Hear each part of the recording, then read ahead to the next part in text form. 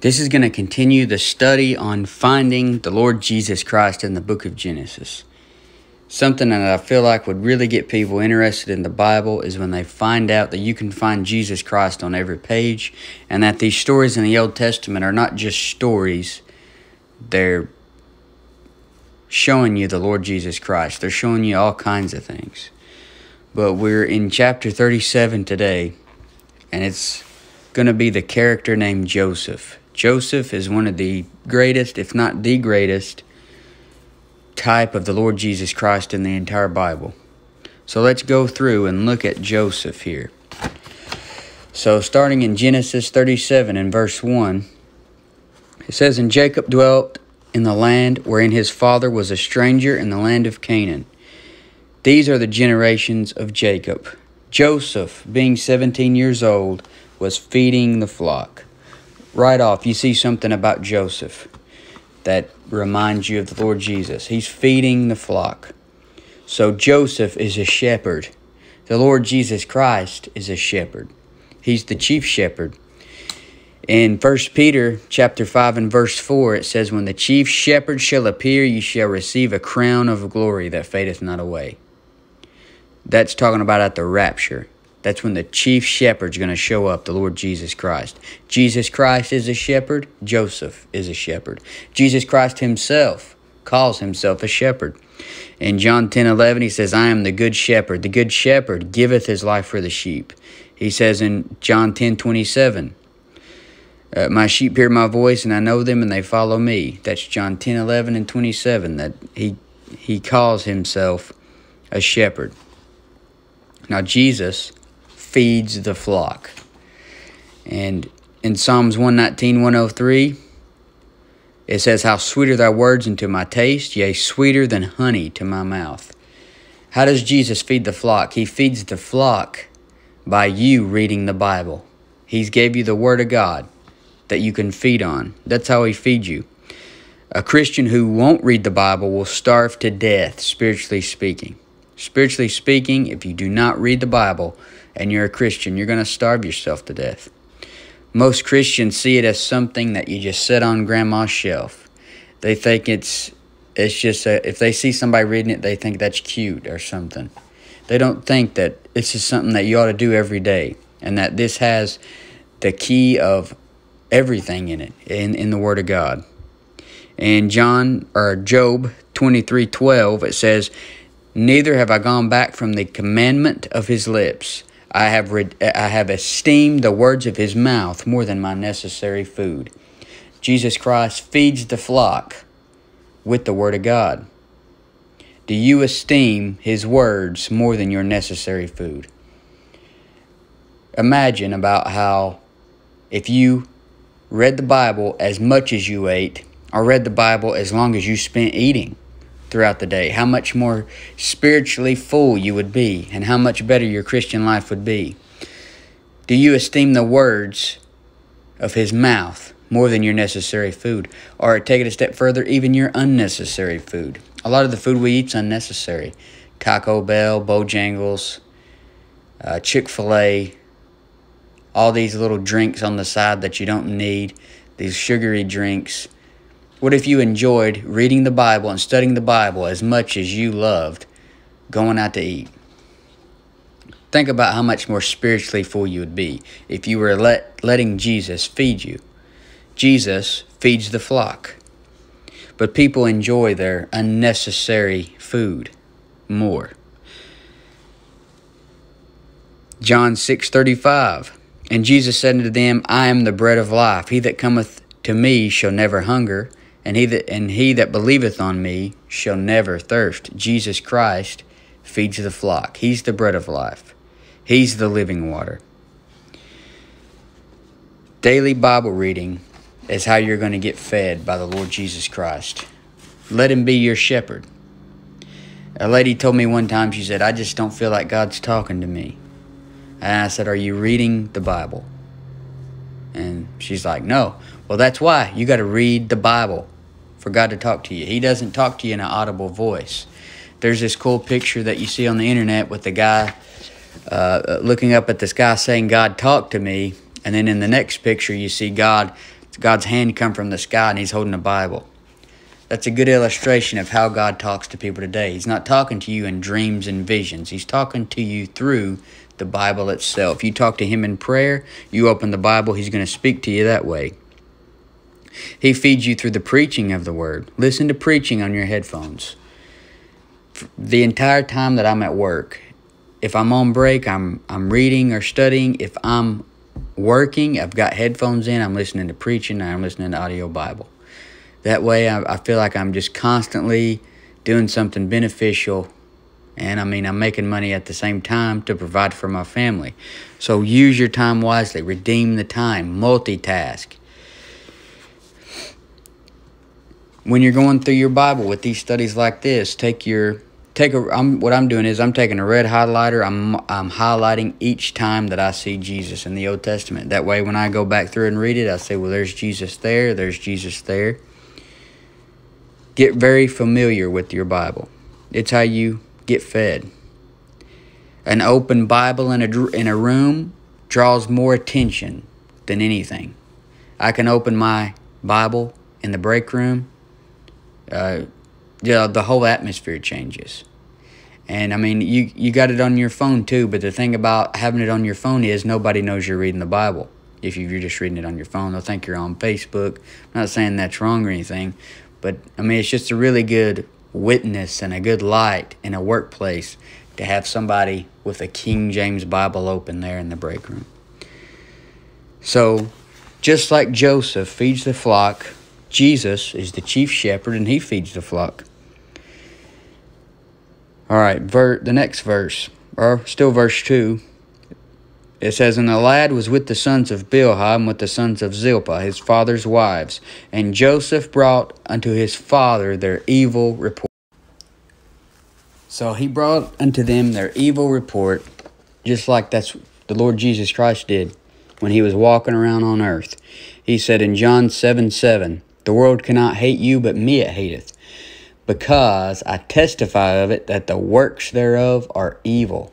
He brought to the world conviction about their sins. He told them that they're evil. He was exposing the evil things that they were doing, just like Joseph exposed the evil things his brothers were doing. And Paul himself said in Galatians 4:16, Am I therefore become your enemy because I tell you the truth?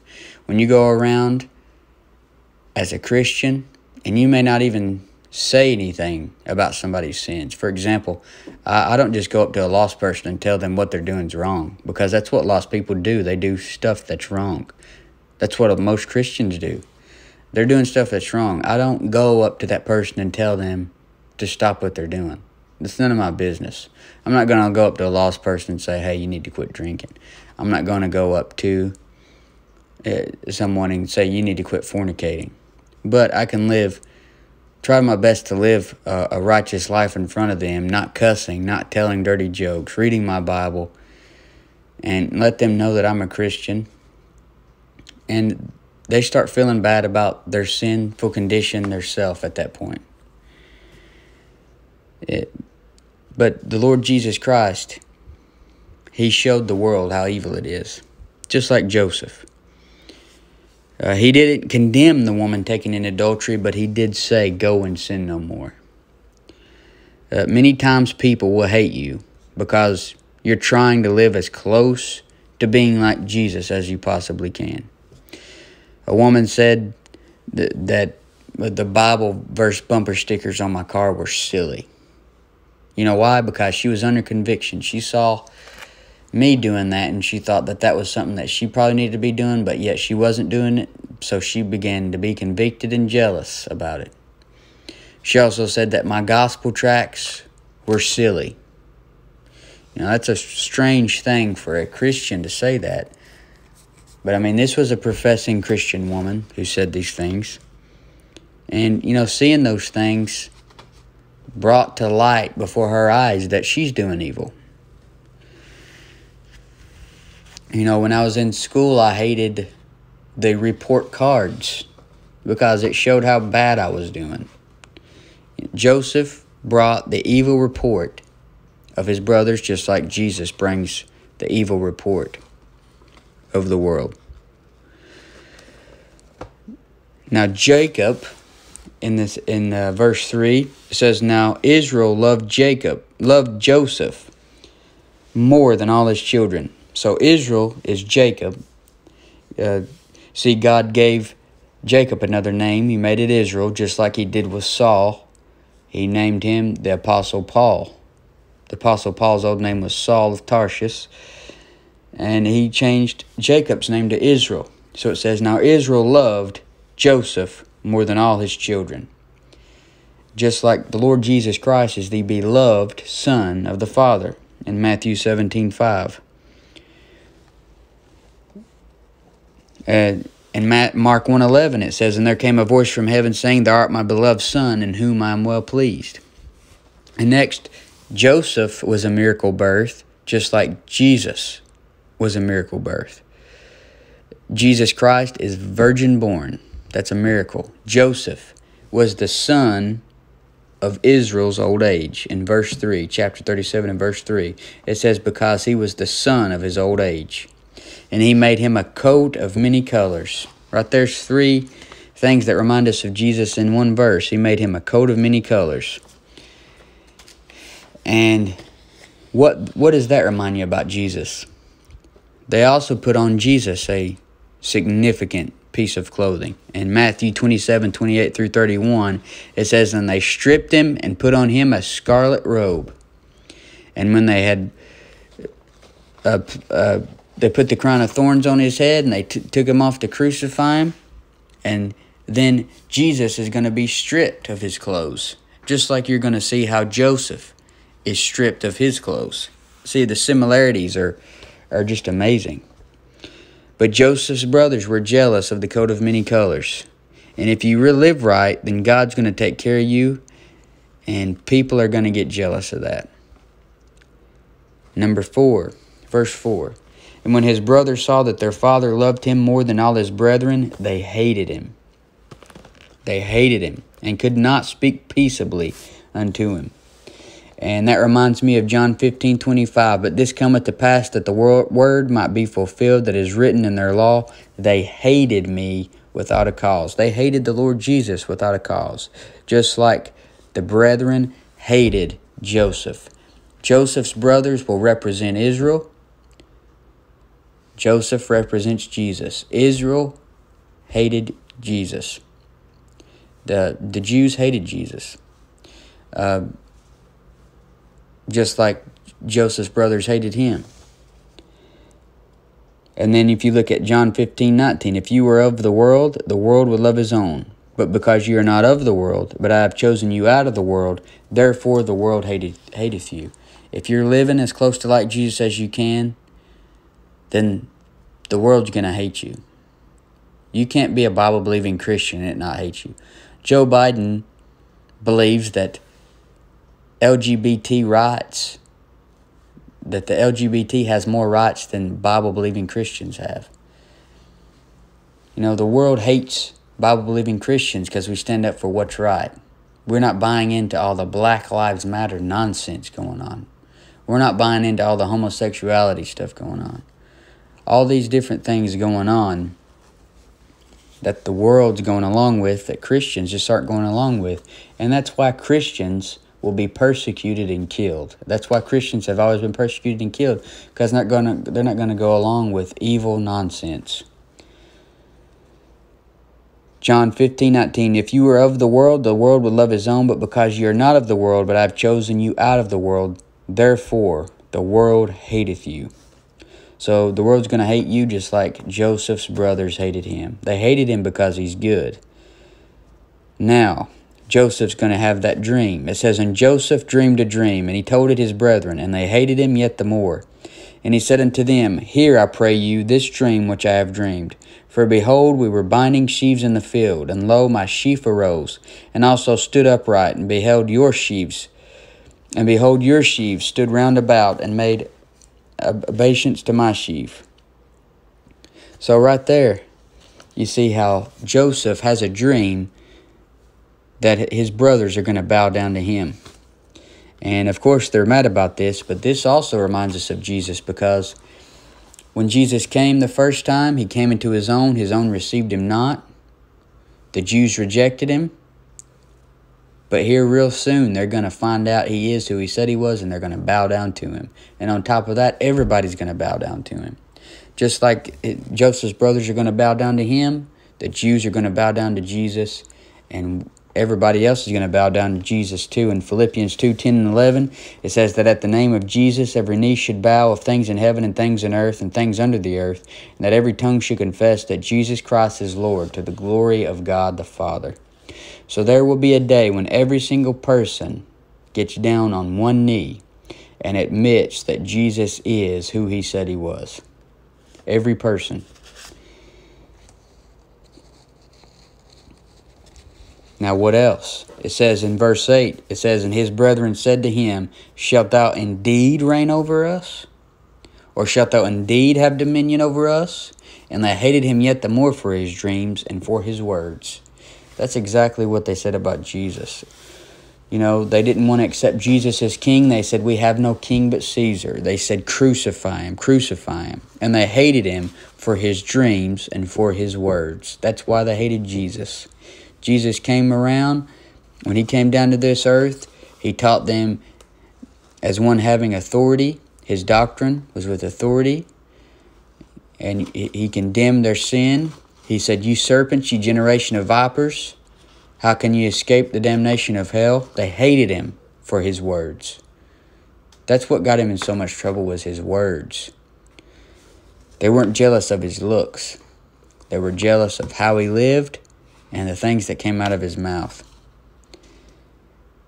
And looking on down in verse 11 of Genesis 37, it says, and his brethren envied him, but his father observed the saying. You know why they led Jesus Christ to be crucified? It says in Mark 15:10, they delivered him for envy. That's why did they crucify him. They were envious. Okay, in verse 13 it says, and Israel said unto Joseph, do not thy brethren feed the flock in Shechem? Come, and I will send thee unto them. And he said to him, here am I. So Joseph seeks to please the father. He's seeking to please his father, Israel, which is Jacob, just like Jesus Christ sought to please his father. He said, I came not to do mine own will, but the will of him, which is the Father that sent me. He came into his own, and Joseph is going to be sent here to his brethren, just like Jesus came into his own.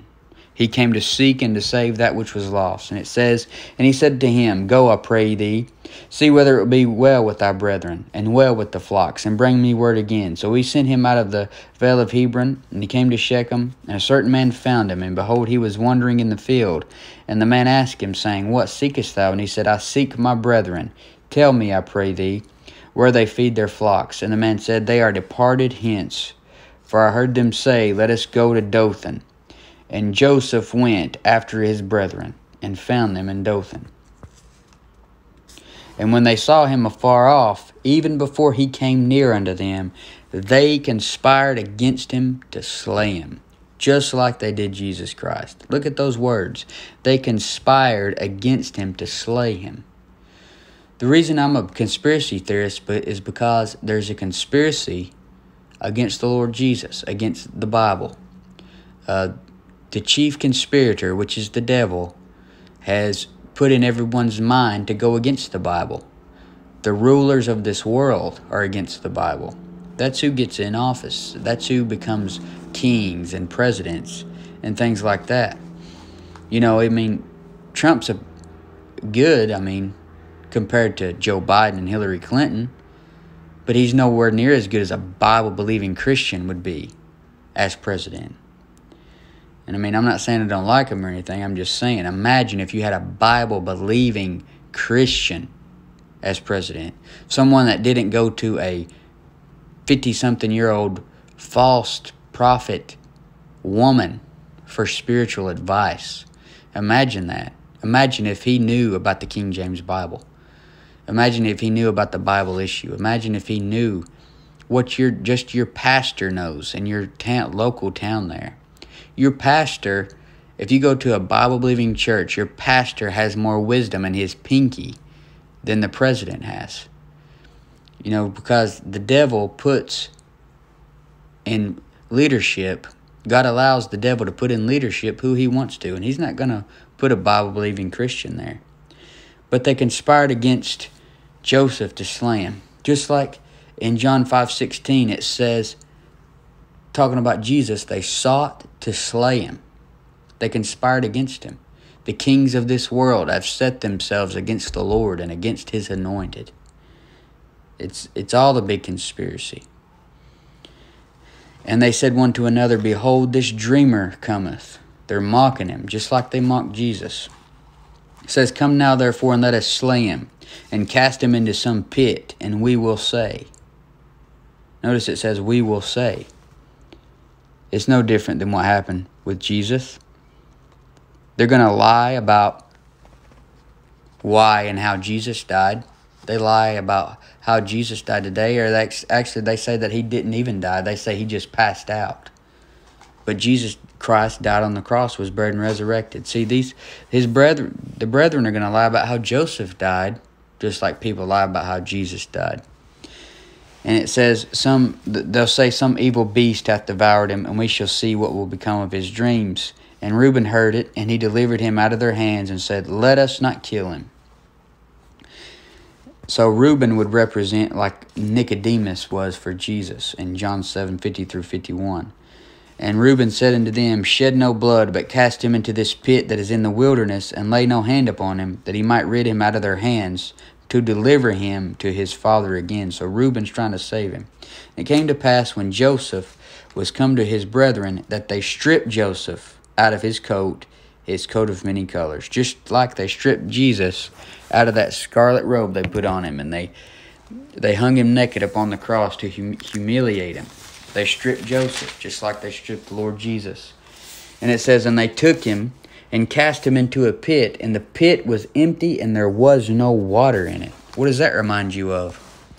Well, when Jesus Christ was on the cross, in John 19:28, he said, I thirst. Jesus Christ took our hell on the cross. When he was on the cross, he took our hell. And there's no water in this pit that they put Joseph in. When the rich man's in hell, in Luke 16:24, he says, Father Abraham, send Lazarus that he may dip the tip of his finger in water and cool my tongue, for I am tormented in this flame. There's no water in hell. Jesus Christ took our hell on the cross, and then he went into the heart of the earth for 3 days and 3 nights. He says, as Jonas was 3 days and 3 nights in the whale's belly, so shall the Son of Man be 3 days and 3 nights in the heart of the earth. What does it say in Ephesians? It says, he that ascended is he that first descended first into the lower parts of the earth. You know, all those verses that talk about Jesus Christ going down into the lower parts of the earth. But when he was on the cross, he said, I thirst. And they put Joseph in a pit, and there was no water in it. And they sat down to eat bread, and they lifted up their eyes and looked, and behold, a company of Ishmaelites came from Gilead with their camels, bearing spicery and balm and myrrh, and going to carry it down to Egypt. Wow, look at that. They had the intention of killing Joseph. They put him down in the pit, and then they sat down to eat bread. Talk about, not even being bothered about what just happened. They just have no conscience about it.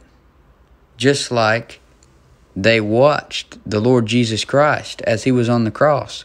Listen to this in Matthew 27:35-36. And they crucified him and parted his garments, casting lots that it might be fulfilled which was spoken by the prophet. They parted my garments among them, and upon my vesture did they cast lots. And sitting down, they watched him there. Just like here. It says, and they sit down to eat bread, and they lifted up their eyes and looked. See, it's the same story, but it's a different story. And yet this happened in 728 BC, this thing with Joseph. Separated by almost 2,000 years here. It's just amazing. If you don't believe the Bible, you ought to now. I mean, look at the similarities in the stories. Written by different authors. And now, look at this. This is one of my favorite ones here. In verse 26. It says, and Judah said unto his brethren, what profit is it if we slay our brother and conceal his blood? What profit is it? Judah said, what profit is it? He says, "Come and let us sell him to the Ishmaelites, and let not our hand be upon him, for he is our brother and our flesh." And his brethren were content. Now look at this. Then there passed by Midianites, merchantmen, and they drew and lifted up Joseph out of the pit, and sold Joseph to the Ishmaelites for 20 pieces of silver, and they brought Joseph into Egypt. So they sold Joseph to these Midianite merchantmen, to the Ishmaelites, for 20 pieces of silver. You know what happened to the Lord Jesus Christ? In Matthew 26:15, Jesus Christ is sold for 30 pieces of silver. Now check this out. Who sold Jesus for 30 pieces of silver? Judas. Who sold Joseph? Judah. I mean, it's just too similar. Judas sold him for 20 pieces of silver. Judas sold Jesus for 30 pieces of silver. Just very, very similar. Very amazing.